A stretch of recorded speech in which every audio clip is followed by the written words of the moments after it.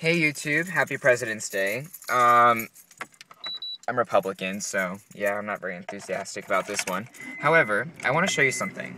So, these past couple weeks have been just a complete disaster with my car. The transmission's fine, it's not that aspect, but the axle on the passenger side went bad, so the CV axle that drives the car, and then after that, a nail flew into the CV axle seal, or the output shaft seal, and my transmission was leaking, so that wasn't very fun. But here's what I want to show you now. Oh, and on top of that, Pep Boys didn't fasten my negative battery cable, so I basically almost fried my alternator and my car computer. That wasn't fun either. So this is what I want to show you. Idle's pretty low for being cold. I just started the car, as you can see, and I'm going to shift it into reverse. Goes up a little bit, goes into reverse. Obviously it's going to be a little bit lower because, well, in gear it always is lower for some apparent reason. My mom's does it too, so I'm not really worried. But my question is how come when I let off the gas and the car is cold, the RPMs go to a ridiculously low setting? Right now I haven't even touched the gas, so it's going to continue moving forward pretty quickly. In fact, the gas is already engaged since I adjusted the idle. I'm going to pull out of the gate here. And you see, it's still pretty high for being cold, and it hasn't even started warming up yet. But the one thing I want to show you is now I have my foot on the gas.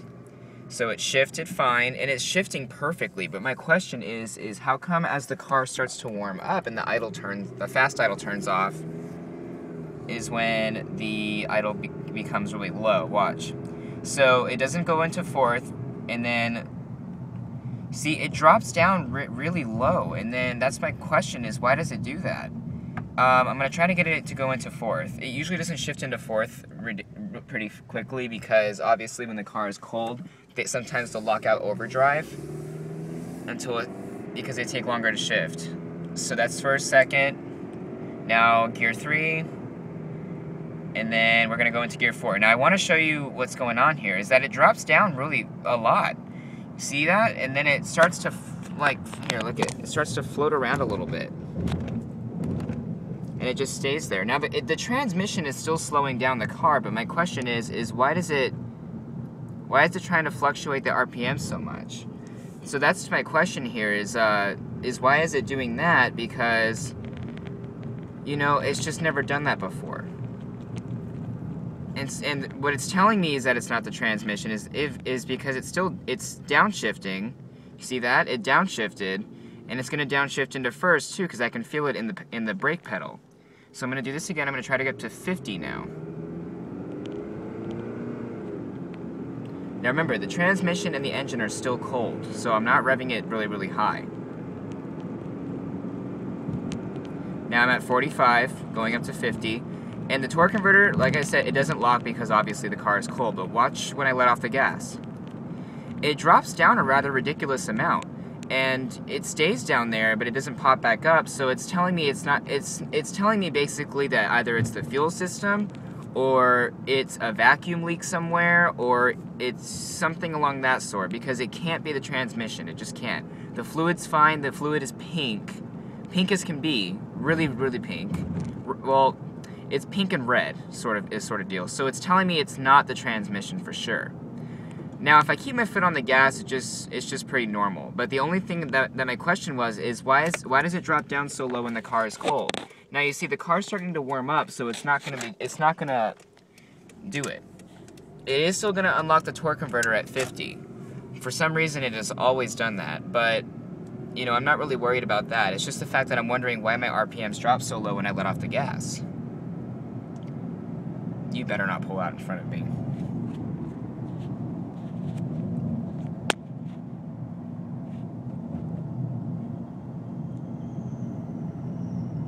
Okay, so as you can see, RPMs are pretty normal now. They're pretty stable.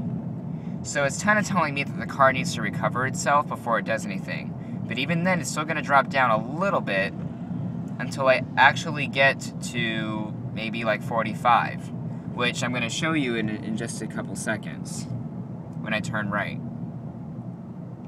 But it just bothers me because it's really low, and You know, if it wasn't, and it's not consistent, so I don't know. It's like the RPMs are dropping so low that the car fumbles a little bit when it's. See how low the idle is? That's kind of unusual. It's really low. So that's just my question: is why is the fast idle so low? I put in fuel injector treatment, so hopefully my fuel injectors will be treated. Maybe that's the culprit, because as I drive the car, the idle comes up.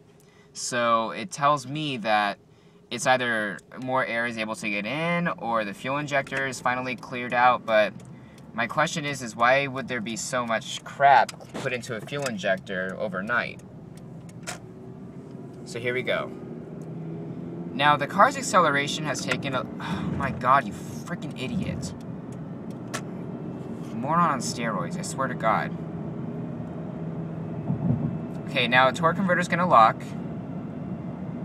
Now, it locks pretty slowly. That was really interesting. But then it unlocks at 50, and then it drops the RPMs for some apparent reason. So, why is it doing that? Hang on, let's see. Fourth, torque converter lockup. Okay, so now I'm going to let off the gas and just let it slow down by itself. Okay, maybe not, because the light just turned red. Okay, so did you see how it takes like a sudden drop? It's almost as if it's letting go, like that. So that's just my question, is if it's doing that, you see, and now the idle's high again. So do you see my frustration here? This is really frustrating, because it's like, you know, and then it drops down and it comes back, and then that was me, because I basically put the idle back up. But my idle's idling really, really low, and it's kind of frustrating. So if anybody has any idea what this could possibly be, I would greatly appreciate it. It doesn't seem like it's a transmission problem, but you never know. It very may well could be. So if anybody has any questions, or if anybody has any answers for me, let me know. Later.